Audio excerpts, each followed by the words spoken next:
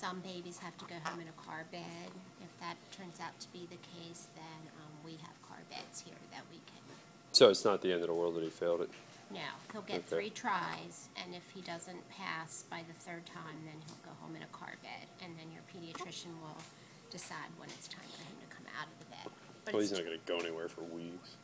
Well, you'll still need a car bed to take him home in. Oh, no, yeah, I'm just saying, like, as far as, like, we wouldn't take him out for... Okay. Although we took Sophia right out.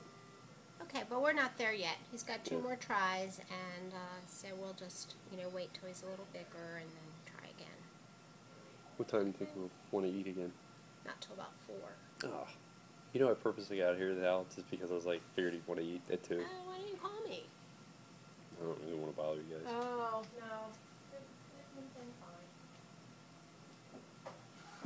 You know, so you gotta shoot a minute of video every day?